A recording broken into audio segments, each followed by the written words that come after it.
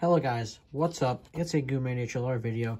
Today I'm going to show you one of the ways you can self-activate a Midland HH54. So today I'm going to be using a method that I'm pretty sure I made up myself, which it might not be, but it's where you take the cable and you put it inside the antenna. There's a fairly simple way to do this.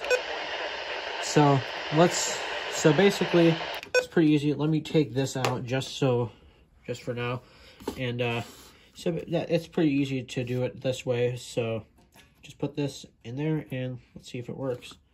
Picture of 46.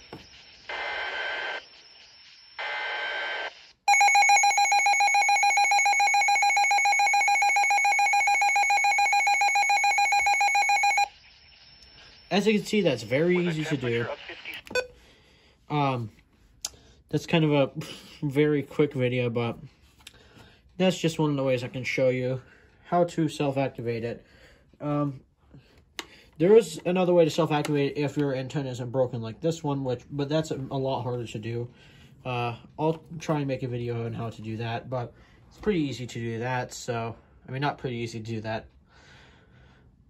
I don't even know what I'm saying anymore, and probably because I'm trying to talk slower, because some of my friends have been telling me I'm talking too fast in the video, so I'm going to shut up with my rambling and end the video. Bye.